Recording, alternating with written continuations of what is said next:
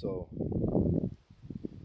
kind of stunned. I don't know if you can see this rat very well. Camera kind of sucks. But it started like across the yard over here. And he like walked right through here, and we cornered him right there in the corner of the house, right? And I'm like, whatever, a cornered rat. Caught him in that bucket. And I'm looking at him, he's moving way too slow, can't run, can't do nothing. And he has all these holes in him. And then I realized, I've done some research in my lifetime about certain types of parasites. So I know what this is. And I've never ever seen it here in Bismarck, North Dakota. Or not Bismarck, Verona, North Dakota, excuse me. As you can see, here's the rat. It's pretty nasty. He has all these holes, and I'm looking at him, right, and these fucking worms pop out of this son of a bitch.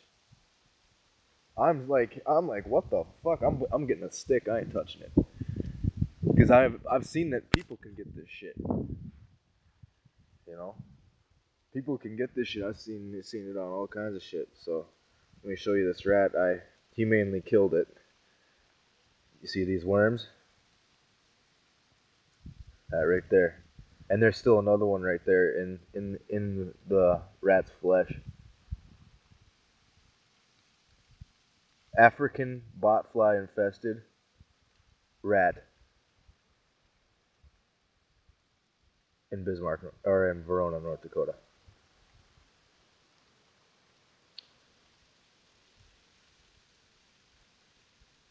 That one's in there good. Need a pliers to get that one out. African botfly. In the middle of fucking nowhere. Really, really fucking gross. I've seen this shit online. Look it up. Look at the other feeds on YouTube.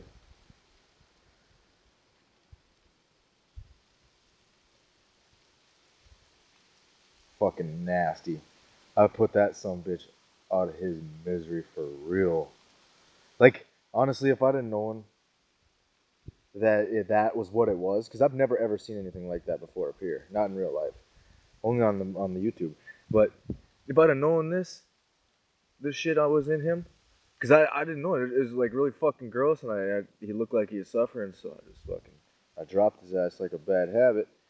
But all these worms start popping out of him. I'm like, what the fuck? Gross. Really gross. They started rolling around in my shovel. Fucking slimy bastards. But anyways, so yeah. Gross, man.